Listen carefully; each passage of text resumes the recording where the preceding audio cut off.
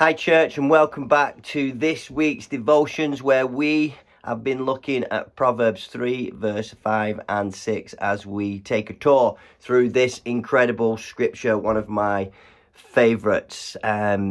We've spent the whole week and got to the end, and today we're looking at living a life of surrender and trust. Proverbs 3 verse 5 and 6 says, "Trust in the Lord your God with all your heart. Lean not on your own understanding. In all your ways acknowledge him, and he will make your paths straight." So, living a life of surrender and trust. Proverbs 3 verse 5 and 6 calls us to a life of surrender and trust. It's an invitation to release our grip, to release your grip on the need for control, and to trust God with every aspect of your life. This kind of trust isn't passive. It requires active faith. We are called to trust God with all our heart, not just when it's convenient or when we feel like it. It means trusting him in the highs and the lows, in the times of uncertainty and doubt.